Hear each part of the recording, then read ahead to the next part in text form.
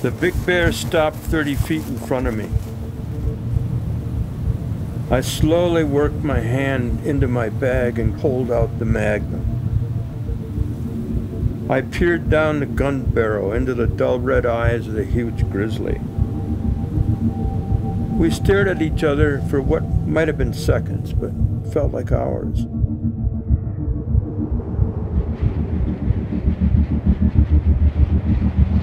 I knew once again that I was not going to pull the trigger. My shooting days were over. I lowered the pistol. The giant bear flicked his ears and looked off to the side. I felt something pass between us. I didn't know that the force of that encounter would shape my life for decades to come. So that's the last time I carried a gun in Grizzly Country. It'll get you in more trouble than it gets you out of.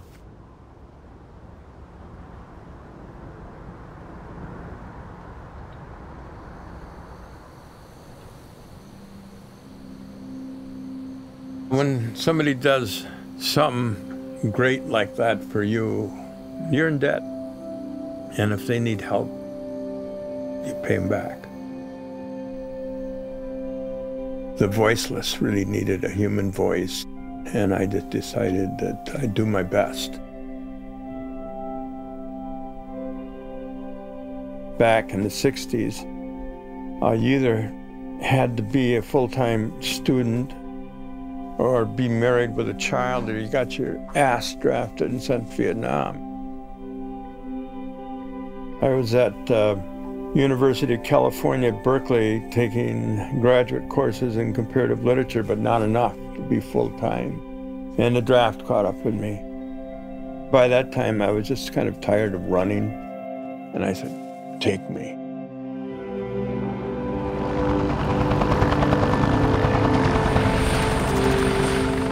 When I was training to be a Green Beret medic, I had this little road map.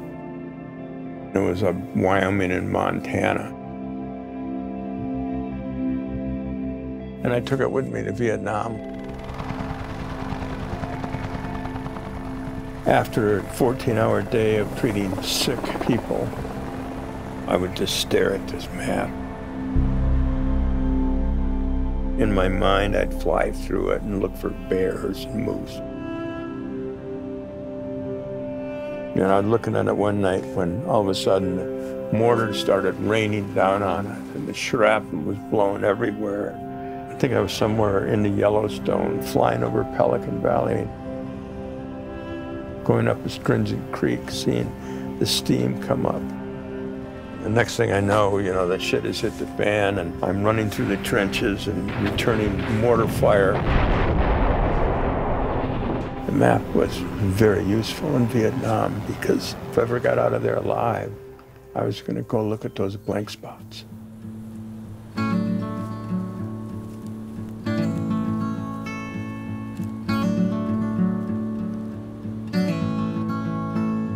After the Tet Offensive, I just saw too many dead children. So I was out of sort when I got back here. And I went to one place that I was comfortable, and that was the wilderness. I needed solitude so much. My companions ended up being grizzlies. Those bears saved my life. Once I knew they were in trouble, I decided I was going to record their plight on film. So that took another 15 years. Filming seasonally, working low-level jobs for the Park Service. Either a backcountry ranger or fire lookout. The lowest jobs you can get. By that time, I'd scouted everywhere that I could get within a week.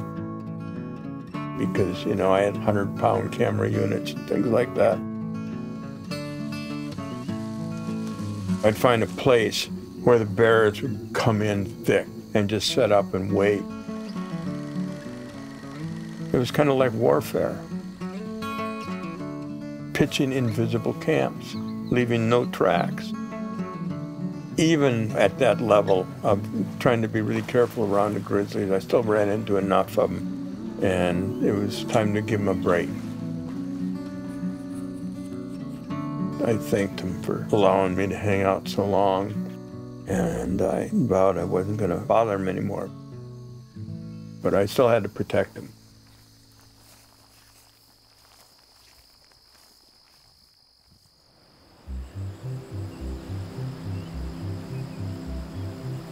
Saving the wild is the mother of all things.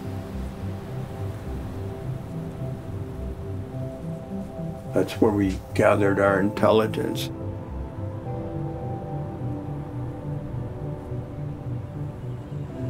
I think it's essential for life, for growth, for wisdom.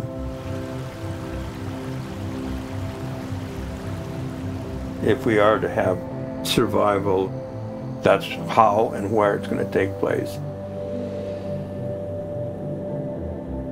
It's not going to take place on Mars or in any goddamn spaceship.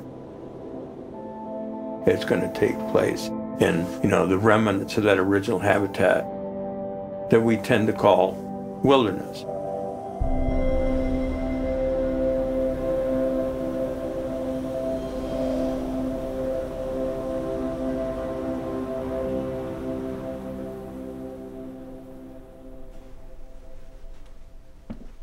The grizzly bear on this continent is the one animal capable of reminding the most arrogant species on Earth its true place in the world, and that's Homo sapien. Without our arrogance and firearms and dominion, we're just another flavor of meat.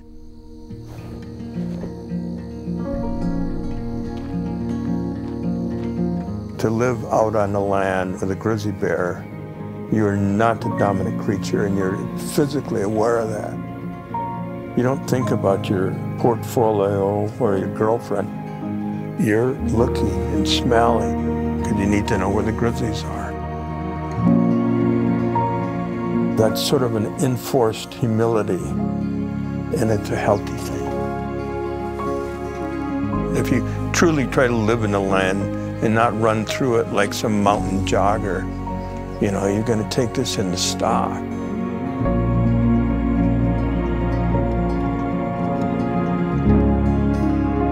A culture like ours, we fear what we don't know, and we really hate what we fear. To know the bear, to know the unknown, make a friend of that kind of fear. It does expand that tolerance towards all other kinds of beings. It's outside yourself. It approaches that quality of wildness that lives in all of us.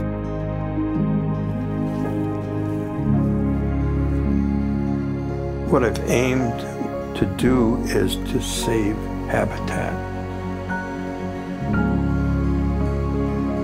That's the most satisfying expression of joy I know.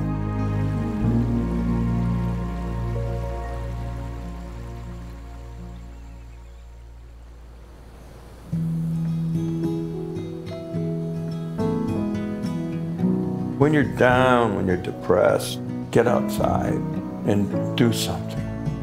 So you know enough that you know how important it is to preserve and save for your children and your grandchildren. If it's grim, find something, just a piece of beauty. You can find that every day. In the woods, throughout the desert, down the canyon. It's the best cure I know for the metaphysical icky poos.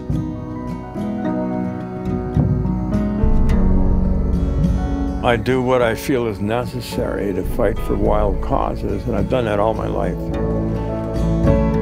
And the worse it gets, the more the fighter they're going to fight.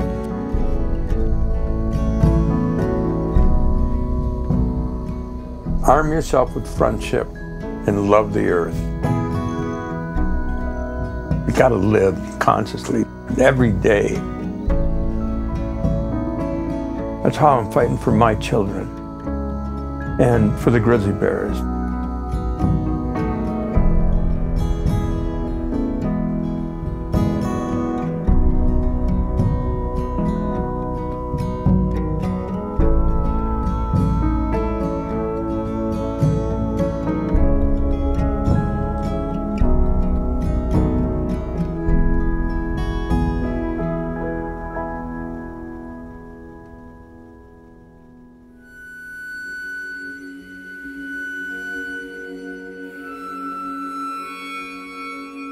Are you gonna do anything else? It goes with a polar bear spear.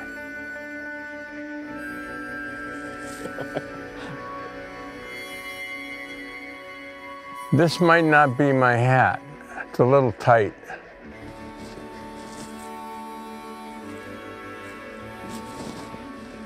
It's a Jeff Bridges hat.